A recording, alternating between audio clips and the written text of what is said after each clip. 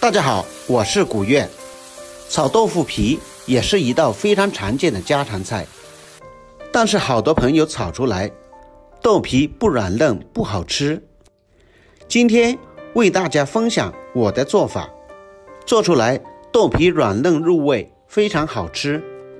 做法非常的简单，你只要一看就能够学会。下面跟着视频一起来看看我是怎么做的吧。首先准备一张豆腐皮，豆腐皮摸起来要比较软，这样才更新鲜。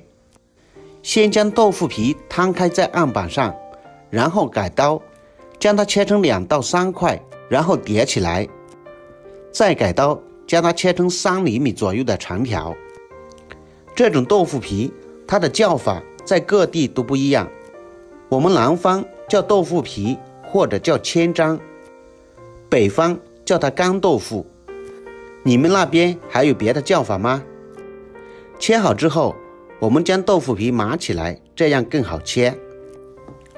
然后再改刀将它切成大小均匀的菱形块，这样炒制的时候既方便成熟，也更能入味。切成像视频这样就可以了。接着我们将切好的豆腐皮先将它装入碗中备用。接下来我们准备1小块的去皮五花肉，将它改刀切成厚厚的薄片。我们用五花肉炼出点猪油，炒出来的豆腐皮吃起来会更香。切好之后将它装入碗中。接着准备1小块去皮生姜，先用刀将它拍碎，然后将它切成姜末。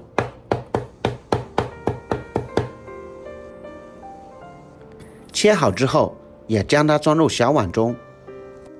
再准备2根洗干净的香葱，我们改刀将它切成葱花。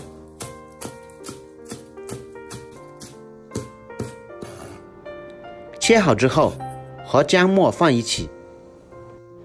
再准备4、5颗去皮的大蒜，我们先用刀将它拍碎，然后改刀将它切成蒜末。切好之后也将它装入碗中。接下来再准备1个青椒，我们将辣椒蒂去掉，然后切成滚刀块。我这里用的是螺丝椒，如果喜欢吃辣的朋友可以用青线椒。切好之后我们抓一下，将辣椒籽抓出来，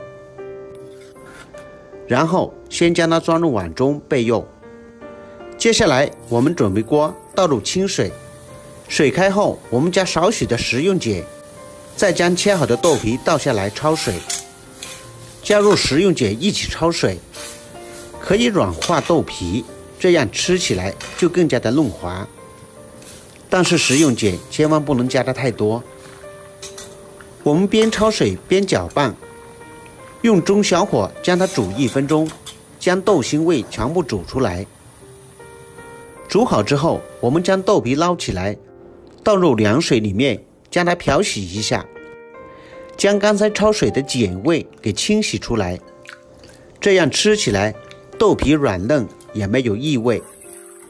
清洗干净之后我们用漏勺沥干水分备用。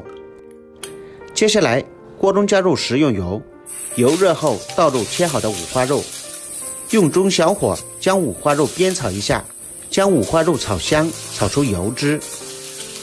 亲爱的朋友，视频制作不易，就请您给古月来个关注，点个赞呗。